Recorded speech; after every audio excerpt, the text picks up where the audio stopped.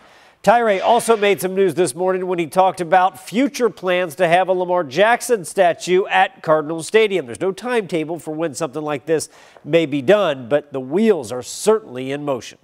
Yeah, I mean, we've talked about internally a lot about the possibility of what we're doing with the front of the stadium. I call it the, in gate 2, everybody knows that's really become our grand entrance, if you will, off Floyd Street. And the thought is to, make that more into a plaza over time. We certainly paused after COVID, but the idea would try to bring Johnny United statue down and then pair it up at some point down the road with a Lamar statue, and he's obviously excited about that as well.